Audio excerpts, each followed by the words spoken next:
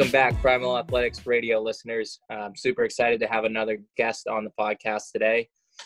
Good friend of mine, Miguel Dos Santos. He's from North Haven CrossFit in Connecticut, very competitive gym.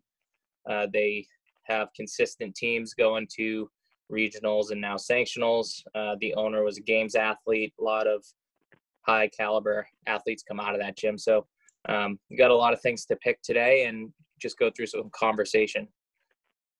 Sweet. I'm excited to be here.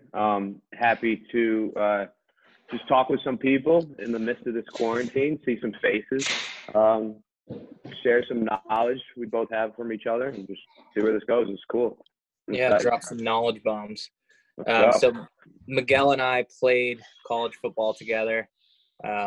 We studied physical education together at school. And then once we got out, we both found CrossFit as kind of the, I would say, the saving grace once we were done being competitive athletes in college, because I think for a lot of us, there's that void that's left once you're done being an athlete. I know a lot of people, a lot of friends of mine who are in that position, and CrossFit was kind of that next step. So we both went into being CrossFit athletes and eventually got into CrossFit coaching. So that's how we're here today. Zach, was that kind of similar experience for you? In regards to finding CrossFit? Yeah, definitely. I too played sports my whole life growing up and played after high school for a bit. And when that ended, there was definitely a void left there. And when I found CrossFit, it was like, all right, here it is. This is what I was looking for. Right.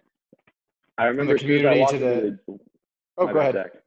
No, I was just going to say, I remember as soon as I walked into the gym, I saw like one workout and then I did one and I'm like, this is what I needed. Like, it's like something I was looking for. It's something that you couldn't get just like in just like a normal gym.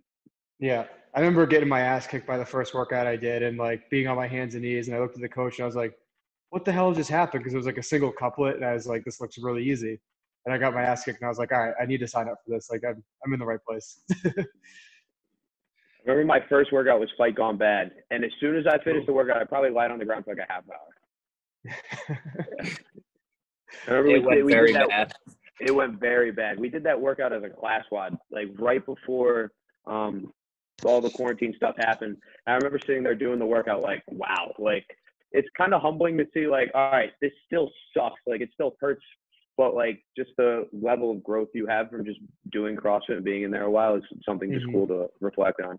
Big time. Yeah. The adaptability piece, like coming from any athletic background, or even more so if you're not coming from an athletic background, to see your capacity change so vastly through the CrossFit methodology. I think like that's one of the coolest things to see as a coach and to experience as an athlete. Yeah, absolutely. So Miguel, tell us a little bit about North Haven CrossFit. North Haven CrossFit, we're a gym located in North Haven, Connecticut. Our owners are Kurt and Courtney Garceau. Kurt started the gym 9 years ago, actually yesterday. So we had our little anniversary, which is cool. Wish we could have done like a big anniversary party, but hopefully we'll save that when we come back from quarantine. Our gym's pretty decent size. I don't know the exact square footage, but we're one of the larger gyms in the area, which is cool. It's our second building that we've had. Kurt and Courtney, when they started the gym, they started in a little small facility, like couple barbells, couple rowers, that was it. And they were able to grow the gym, move it to another area, which is where we are now in North Haven. We have a substantial amount of members. I'd say our members sit around like anywhere between 200, a couple more than that. Overall, it's just a very tight-knit community. That's one thing I always think like community. Very, very tight-knit community. Like you can walk in and be greeted by every single person in the gym like they're your best friend. Like it's pretty cool just to see the community that we have. When I would think of a gym, think of like a CrossFit gym, the thing of community never really came up, because just from being like a football player going to the gym, it's like you have like a program, a set thing you have to do. And CrossFit is like, all right, we're all in this together. So we're all here. It's a big community, which is cool. Yeah, I'd say it's very similar on our end. Primal Athletics, we operate 2 CrossFit gyms, CrossFit Nashua, CrossFit Souhegan, all under the same umbrella. And yeah, similar size-wise with the two combined. And I'd say the same thing, like everybody knows each other, very active, engaged in each other's kind of social lives, and everybody knows everybody's names and their kids and etc. So I think that's a very cool thing when it comes to the CrossFit style working out. You guys just recently competed at Wodapalooza now. We did, yeah. So when regionals went away, even before regionals were to happen, Wodapalooza was something that a lot of people in the gym always aspired to do. And since they canceled regionals, Wodapalooza became like our Super Bowl. We have a lot of our competitive athletes that train year-round just for a chance to make it down to Wodapalooza. So not this past February, but the one before was the first time I ever went down. It was cool. I went down. I did like a little individual competition that we had a couple teams. But then this past year was when we really kind of like ramped everything up. We had three teams of 4 co-ed go down and compete in the RX division, which was really cool to see.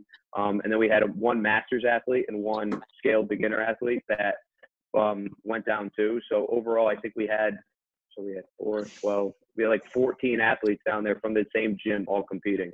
Wow. Which was cool. It was a cool accomplishment to see, just from like the coaching staff. A lot of the members that went down are also coaches, but the community that rallied behind us, even from back home, was awesome. And just the experience of being there. Just like even being in like the athlete village or walking around, it's like this huge fitness aspect. And in a world that, in some parts of the world where people's lives are very dedicated to fitness and a lot of people's aren't, to be around a community and like an event like that of all like-minded people is like a once in a lifetime experience. Yeah, it's got to be a trip. Like I could imagine being like a non-CrossFitter or somebody who's not even really into fitness at all and like stumble into Wodapalooza and just be like, what is this place? Like, it's like everybody walking around shirtless with 6-packs. You're like, what's going on here? There's thousands of them. Yeah. It was cool to see, like, because you'll even be walking around and out of nowhere you'll see like a high-level CrossFitter. Like I remember walking around seeing like Patrick Bellner just like 10 feet away from me. I'm like, this is crazy. Very cool. It is pretty cool. Yeah.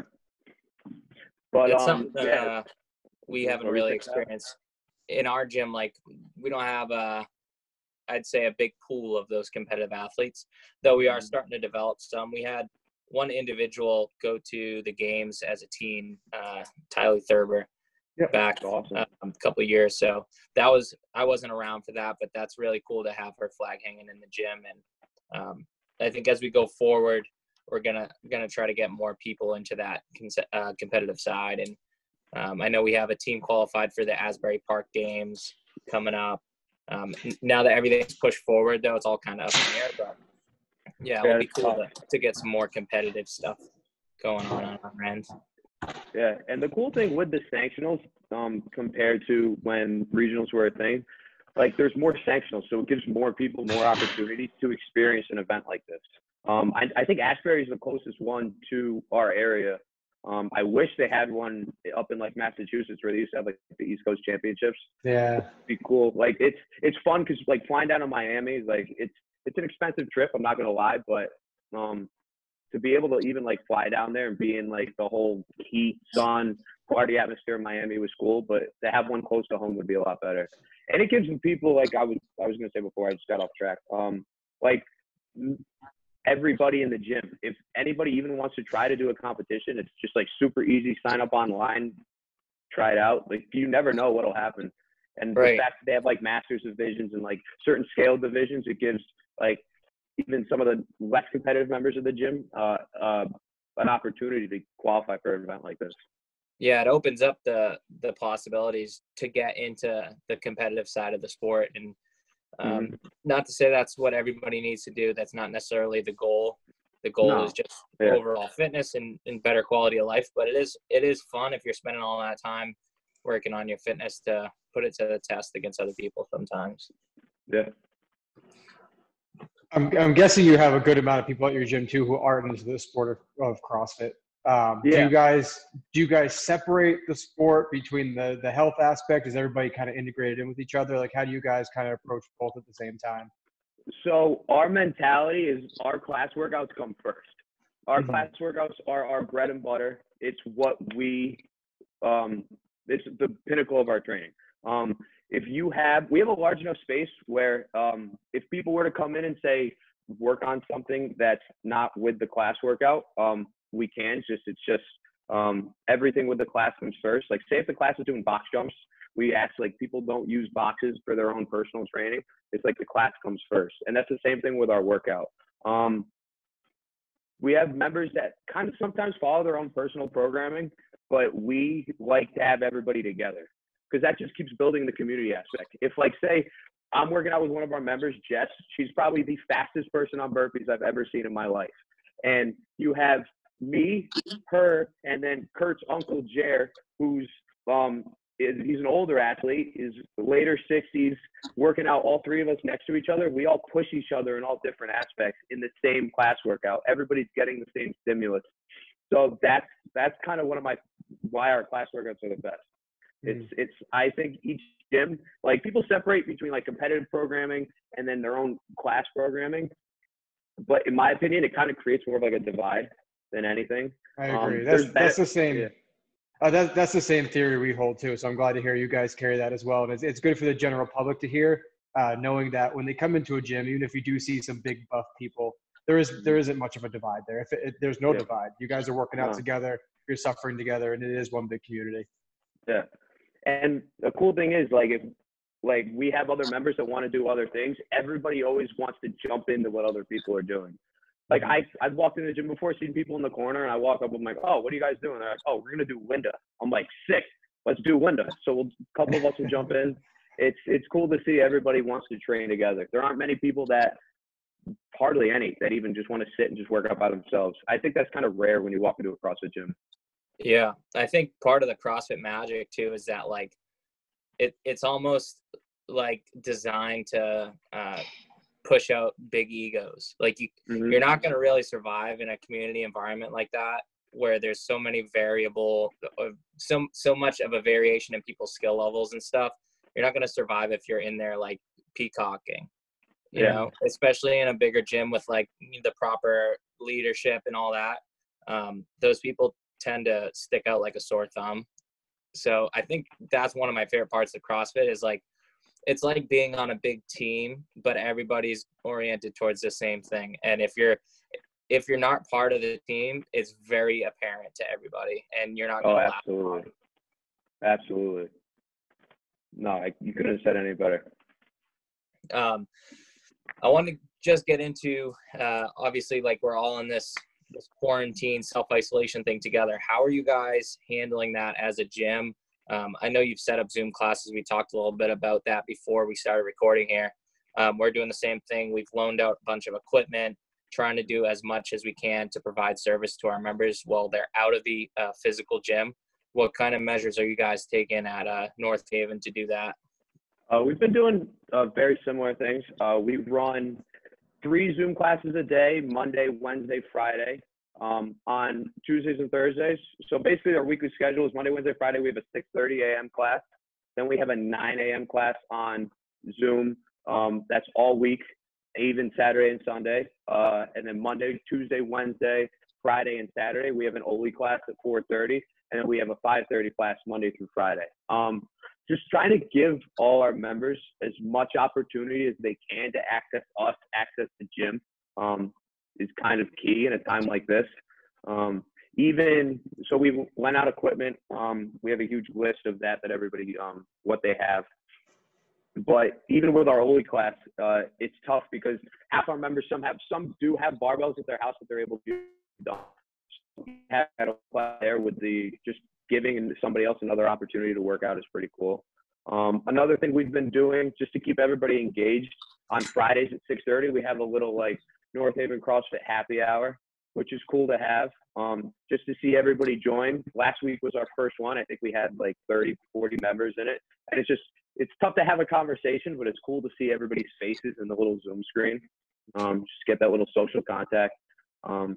one thing that I think helped set us up going into this quarantine, we didn't really know that it was going to happen at the time, but when we got back from Wadapalooza, it was like, I think we had 2 weeks before the quarantine really hit, 2 to 3 weeks. And so our owner, Kurt, runs a photography business as well. So he's really well versed in videography and photography. So we started making little like keys to success videos we've been uploading on YouTube, just to have like different techniques and stuff. It started off with like rowing techniques, toes to bar, split jerk. And then as the quarantine happened, they started to develop more into at-home workouts that we're releasing to the public, just to kind of put out content, just show people that even in a time of quarantine, you're still able to get your fitness on, still able to do what you need to do. Stay fit so that hopefully as soon as we can get back into the gym and just keep pushing towards what we were doing before.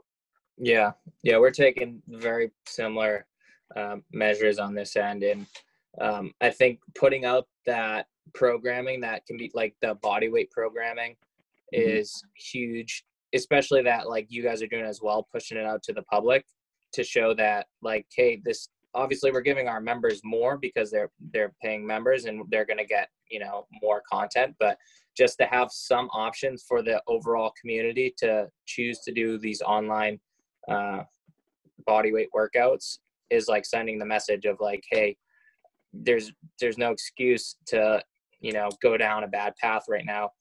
There is more so an opportunity to stay healthy and fit because it's your best guard against this virus, really. Oh, absolutely. Putting out that absolutely. message. And it's even like we were able to do certain things to help out our members. It's cool to see like our community kind of like bounce back from this. One of our members, her dad and her recently built a rig in their backyard. Like it's got a pull-up bar, rings, wall ball target, and it's like this person's like so dedicated to the sport. Like it's just cool to see that even despite the circumstances that we have in front of us, like people are still trying to advance their fitness levels and trying to stay active. Like everything from like members making boxes, their own homemade boxes in their house, to creating workouts, working out with their kids. It's cool. It's cool to see. It's inspiring. Yeah, it is inspiring. I got to give a quick shout out to one of our members. I know there's multiple members, but this one, she's been very consistent in my Zoom classes. Shannon Fagan. She's a nurse, and she comes onto Zoom during her little lunch break in her with the face mask and the gloves, and just gets after it for 45 minutes with whatever's in the room, her purse as a dumbbell or whatever. And it's like, we can make all these excuses and we're at home, and there's people on the front lines like Shannon and all the other nurses and first responders and this and that. And they're still getting after it. And there's no excuse for us not to. That's awesome, Ty. Yeah. So quick shout out. This whole training at home thing, I feel like I'm starting to enjoy it because it's forcing me to like hold myself a little more accountable, because I don't have people there to, bounce off of, or it's like more internal motivation now. Is that something that you've experienced like in your, personal training, is being at home alone? What's the difference for you? For me, being home alone is way different than working out at the gym. I'm basically going from being at the gym, working out with everybody there, to being home, like this, and working out by yourself. The Zoom classes definitely help. I try to work out with at least the class going on in front of me, so I can kind of hold myself a little more accountable. Like me as an athlete, if I work out by myself, I'm going to be a little more down on myself, take my time a little more. But if I know even through that screen, someone's there doing the same workout, it's like, all right, I'm going to push myself, push off this person. It's different. I'm more of an extrovert, kind of like at heart. So me working out with somebody else pushes me more, and I get a little more joy out of it. So it's tough. It's tough.